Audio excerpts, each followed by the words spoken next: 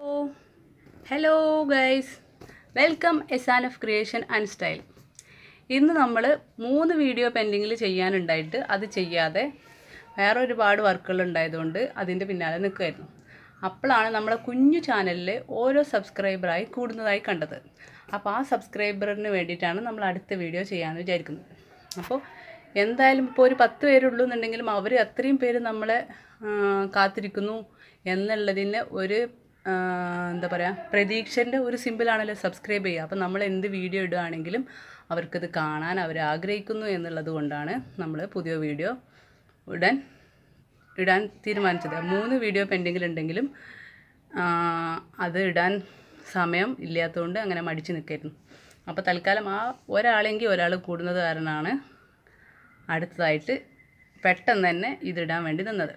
അപ്പോൾ ഇത് നമ്മുടെ കയ്യിൽ ഒരു ഫുൾ ഫ്രോക്കിന് ക്ലോത്ത് ഇല്ല എങ്കിൽ ഉള്ള ക്ലോത്ത് ഉപയോഗിച്ച് അടിപൊളിയായിട്ട് നമുക്ക് എങ്ങനെ ഡിസൈൻ ചെയ്യാം എന്നതിനുള്ള ഒരു എക്സാമ്പിളാണിത്. അപ്പോൾ വെൽവെറ്റിൻ്റെ ക്ലോത്താണ് ഇതിലുള്ളത്. ബ്ലൂ കളറും റെഡും ആണ് ഇതിൻ്റെ കോമ്പിനേഷൻ. അപ്പോൾ ഇങ്ങനെ ചെയ്യാൻ കാരണം ഇതിന് മുമ്പൊരു frock silk cloth, light green silk ക്ലോത്തും red velvet ഉപയോഗിച്ച് ചെയ്തപ്പോൾ അത് നന്നായി വിജയിച്ചിരുന്നു. അപ്പോൾ അതിൻ്റെ ഒരു റിസൾട്ട് അവിടെ കണ്ടതുകൊണ്ട് കൂടിയാണ് ഈ മോഡൽ ചെയ്യാൻ തീരുമാനിച്ചത്. അപ്പോൾ അതിൽ ഇതുപോലെ തന്നെ ഈ ബ്ലൂ കളറുള്ളടത്ത് ലൈറ്റ് ഗ്രീൻ ആയിരുന്നു, സിൽക്ക് ക്ലോത്ത് ആയിരുന്നു. പിന്നെ ഈ റെഡ് ഉണ്ടായിരുന്നിടത്ത് റെഡും. ഇതേപോലെ തന്നെ ഈ സൈഡിൽ മാത്രം ഒരു കുഞ്ഞു പീസ് വെച്ചിട്ട് കൂടുതൽ ഭംഗിയാക്കിയിരുന്നു. അപ്പോൾ അതിൻ്റെ യോക്ക് പീസ് ഇതുപോലെ തന്നെ റെഡ് തന്നെ ആയിരുന്നു. പിന്നെ ബാക്കിൽ കെട്ടാനും ഉണ്ടായിരുന്നു. ഇതുപോലെ ഹാൻഡ് വർക്കൊന്നും ചെയ്തിട്ടുണ്ടായിരുന്നില്ല. അത് മെയിനായിട്ട് അതിൽ ചെയ്തിരുന്നത് അന്നത്തെ ഒരു ട്രെൻഡിൽ ലൈസുകൾ വെച്ചിട്ടുള്ള ഒരു ഡെക്കറേഷൻ ആയിരുന്നു. അതുകൊണ്ട് ലൈസ് വെച്ചിട്ടായിരുന്നു ചെയ്തിരുന്നത്. നല്ല ഗ്ലാസിൻ്റെ മിററൊക്കെ വെച്ചിട്ടുള്ള ലൈസുകളായിരുന്നു അന്നത്തെ ഒരു ട്രെൻഡ്. അപ്പോൾ അതിൻ്റെ വേസ്റ്റ് പാർട്ടിൽ ഇവിടെയും ലൈസ് വെച്ചിട്ടായിരുന്നു ആ ഡ്രസ്സ് ചെയ്തിരുന്നത്. പക്ഷേ അത് നല്ല കളർ കോമ്പിനേഷൻ ആയിരുന്നു. റെഡും ലൈറ്റ് ഗ്രീനും ആയിരുന്നു അതിൻ്റെ കോമ്പിനേഷൻ.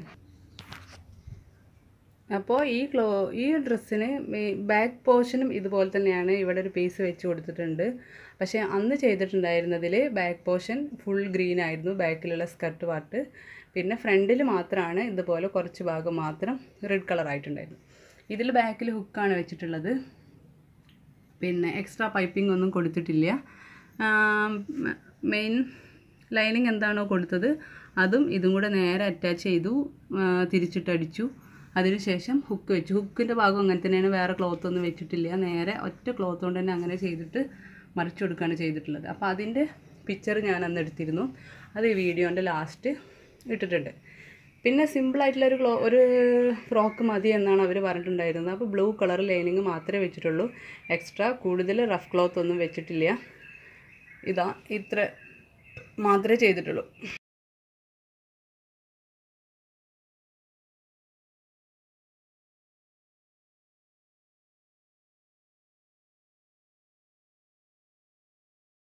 നമ്മൾ എത്രയാണോ കുട്ടീൻ്റെ വെടുത്തും ലെങ്ത്തും നോക്കിയിട്ട് അതിനനുസരിച്ച് ഇതിൻ്റെ യോക്ക് പീസ് കട്ട് ചെയ്തു. അപ്പോൾ ഞാൻ ഫസ്റ്റ് എന്ത് കട്ട് ചെയ്യുമ്പോഴും പ്രത്യേകിച്ച് നമ്മുടെ കയ്യിൽ എപ്പോഴും ചെയ്യാത്തൊരു വർക്കാവുമ്പോൾ, ഇപ്പോൾ നമ്മൾ വീട്ടിലുള്ള കുട്ടിയാണെങ്കിൽ നമുക്ക് സെയിം ആയിട്ട് അതിൻ്റെ അളവ് നമുക്ക് കൃത്യമായിട്ട് അറിയാൻ പറ്റും. അപ്പോൾ നമുക്ക് കൃത്യമായിട്ട് ടാപ്പ് എടുത്തിട്ട് പാറ്റേൺ ഇല്ലാതെ നേരെ ക്ലോത്തിലേക്ക് കട്ട് ചെയ്യാം.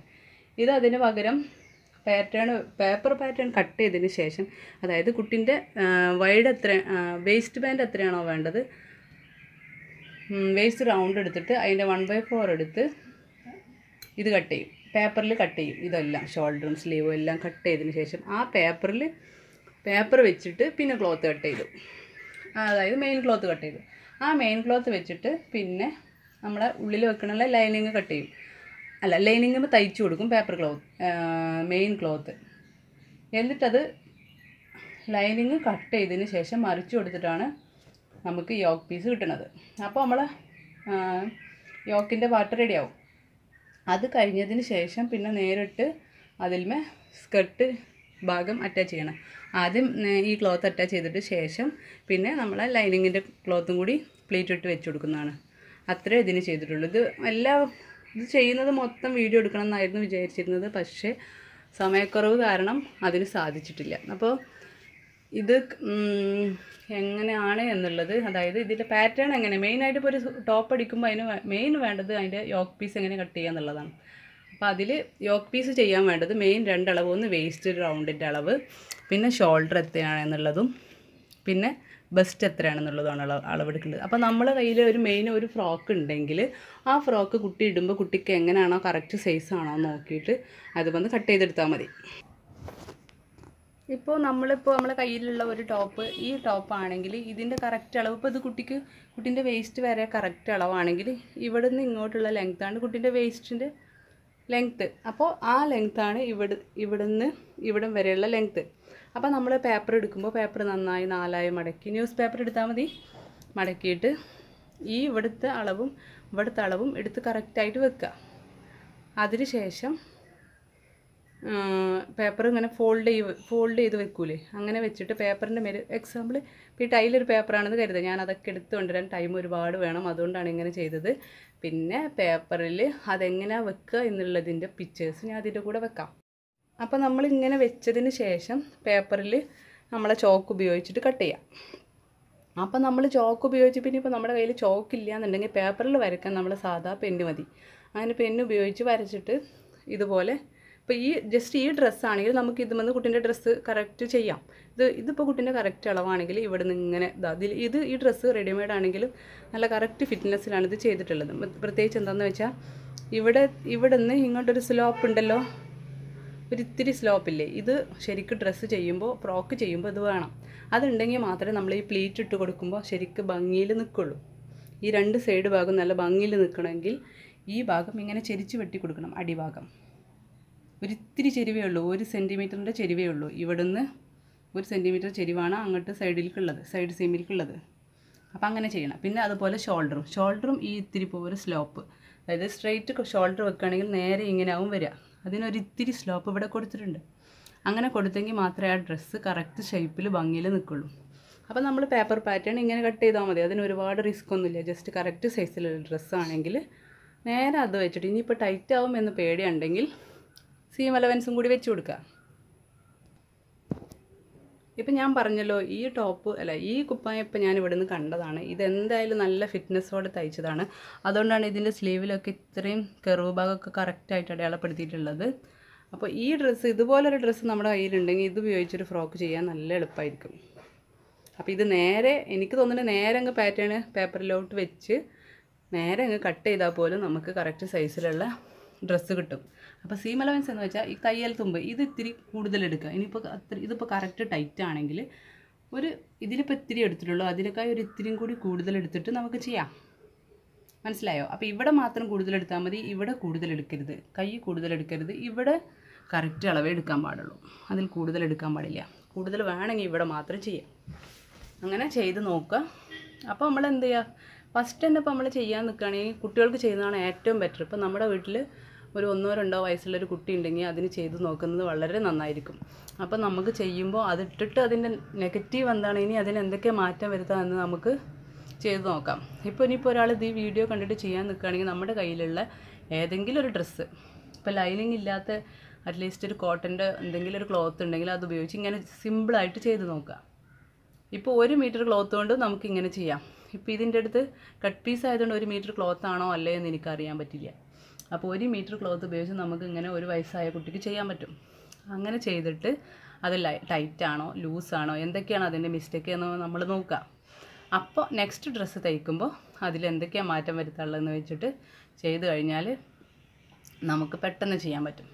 ഇപ്പോൾ ഇങ്ങനെയുള്ള സിമ്പിൾ ഫ്രോക്ക് ആർക്ക് വേണമെങ്കിലും ചെയ്യാം. സ്റ്റിച്ചിങ് ചെറുതായിട്ട് അറിയുന്ന ആർക്ക് വേണമെങ്കിലും സ്റ്റിച്ചിങ് ചെയ്യാൻ പറ്റും. അപ്പോൾ സ്ലീവ് കട്ട് ചെയ്യുന്നത് ഇതുപോലെ അങ്ങ് കട്ട് ചെയ്താൽ മതി. പിന്നെ ഈ നെക്കിൻ്റെ കാര്യം നമ്മൾ ഇത്തിരി ശ്രദ്ധിക്കാനുള്ളത്, ഒരുപാട് ലെങ്ത്ത്, അതായത് ഈ ഇറക്കവും ഇതും ഒരുപാട് അങ്ങ് കൂടാൻ പാടില്ല ചെറിയ കുട്ടികളാകുമ്പോൾ. അപ്പോൾ അവരുടെ ഡ്രസ്സിൽ എത്രയാണോ ഉള്ളത് അത് ജസ്റ്റ് മെഷർ ചെയ്തിട്ട് നോക്കിയിട്ട് അതിനനുസരിച്ച് ചെയ്താൽ നന്നാവും. ചില റെഡിമെയ്ഡ് ഡ്രസ്സുകൾ ഇതുപോലെ നല്ല ഫിറ്റ്നസ്സും നല്ല ഭംഗിയുണ്ടാവും.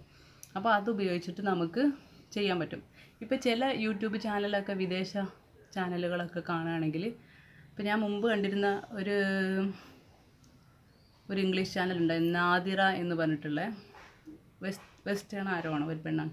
അപ്പോൾ അവരുടെ ചാനലിലൊക്കെ അവർ നേരെ റെഡിമെയ്ഡ് ഡ്രസ്സ് അങ്ങ് വെച്ച് വെട്ടിയിട്ട് നേരെ അങ്ങ് വരച്ച് വെട്ടുകയാണ്, പ്രത്യേകിച്ച് അളവൊന്നും എടുക്കാതെ. അപ്പോൾ റെഡിമെയ്ഡ് ഒരു മെയിൻ ഡ്രസ്സ് വേണമെന്നുണ്ടെങ്കിൽ നേരെ അങ്ങ് കട്ട് ചെയ്ത് ഇതേപോലെ വെച്ച് ഡ്രസ് മെയിൻ ക്ലോത്തിൽ വെച്ച് ചോക്കേറ്റ് വരച്ചു നേരെ അങ്ങ് ചെയ്യുകയാണ് ചെയ്യുന്നത്. അപ്പോൾ അങ്ങനെ ചെയ്താലും നമുക്ക് കിട്ടും.